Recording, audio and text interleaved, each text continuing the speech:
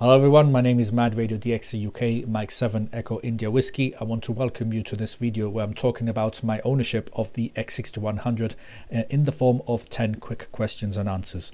So first question, is the X6100 a good performer? The answer is yes. I've done digital mode contacts with all around the world, example like Australia from here in the UK, using an average of something like 8 to 9 watts of power. Also, I've managed a voice contact to Canada with 9 watts of power. Second question, how much does the X6100 cost and when you need extras for digital modes and voice contacts? The answer is it cost me just less than 600 British pounds. The second part of that question is no, you don't need any extra interfaces for the X6100 when doing digital modes like FT8, as it has its own internal sound card. Just plug the USB, the one that comes with the X6100, into the X6100 itself, and that's it. It's pretty much a bit like plug and play. The X6100 does also come with a mic or mic handset, which is the same one that is supplied with the G90. The only extra I recommend is something like, something for cooling, like a USB fan, as it can get a bit hot when constantly transmitting like in FT8 mode.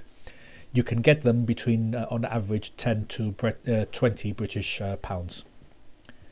Third question, how portable is the X6100?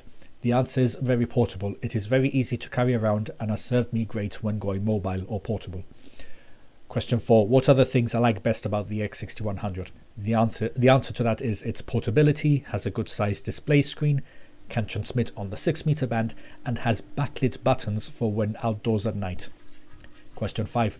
What don't I like about the X6100? The answer is that it can suffer a bit from an increased noise floor, background noise randomly, but it does not affect the performance for transmitting or receiving.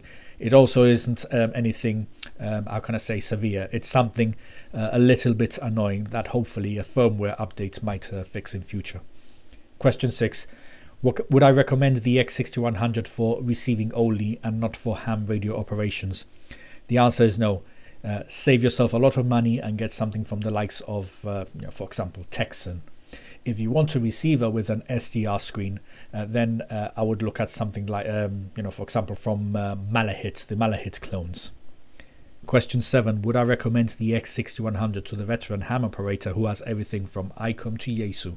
The answer is yes, but for portable or mobile operations only.